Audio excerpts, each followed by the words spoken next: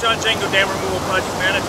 I'm here at Raritan River Mile 27.0 at the Nevius Street Dam, the third and final project in this first phase of fish passage restoration on the Raritan River. It's July 19, 2013, and we are just days away from commencing the removal of this 112-year-old structure. The dam, located just south of the borough of Raritan, was constructed in 1901 by James Buchanan Duke, the tobacco and hydropower industrialist, for aesthetic and recreational purposes as part of his development of Duke Farms, the 2,740-acre property in Hillsborough Township, New Jersey. This run-of-the-river dam, nearly 200 feet long and over 7 feet wide, has a concrete aggregate core capped with large mortared stone blocks, with a stair-step design on its downstream side. A water intake structure was installed in the early 1960s on the north end of the dam. Duke Farms began utilizing this intake system for their primary water supply several years later, when their pumping withdrawals from the Raritan Water Para Canal were discontinued.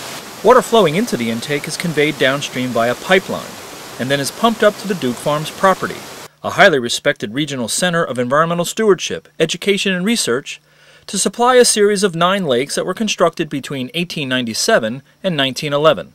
This chain of lakes, interconnected by graceful waterfalls and cascades and punctuated by fountains, has naturalized to become a much-valued ecologically significant habitat and a critical sanctuary for wildlife, particularly as a vital stopover for thousands of waterfowl every spring and fall. Following several years of evaluation and testing of the most favorable water supply alternatives, Duke Farms approved the removal of the Nevius Street Dam, thus joining a watershed-wide effort to restore riverine habitat and the natural flow of the Raritan River, an objective that has long been of interest to a diversity of parties, including the New Jersey Department of Environmental Protection. Our office views dam removal and establishment of fish passage on the Raritan River as one of our top priorities with regard to increasing populations of American shad, river herring, American eel, and other vitally important fish stocks. Removing dams on New Jersey's largest river is a major step forward in getting this river restored.